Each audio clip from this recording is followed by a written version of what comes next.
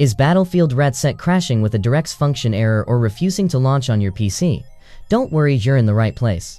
In this video, I'll show you exactly how to fix DirectX crashes, startup errors, and launch problems step by step, so you can get back to playing Battlefield REDSEC without any interruptions. Step 1. Verify game files on Steam. First thing you should do is check if any game files are missing or corrupted.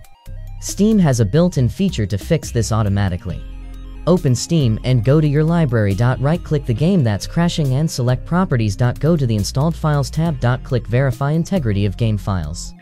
Steam will scan and replace any broken or missing files. This often fixes most crash issues instantly.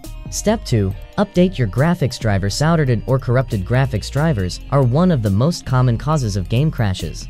Keeping them up to date can instantly improve stability and performance. Go to your GPU manufacturer's official website, NVIDIA, www.nvidia.com/download-AMD, www.amd.com/support. Enter your graphics card model and download the latest driver for your system.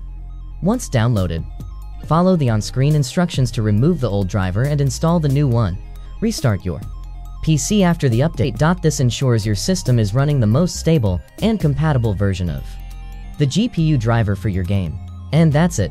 Your Battlefield REDSEC DirectX errors and crashes should now be fixed. If this helped, drop a like, share which fix worked for you in the comments, and subscribe for more quick PC gaming fix guides.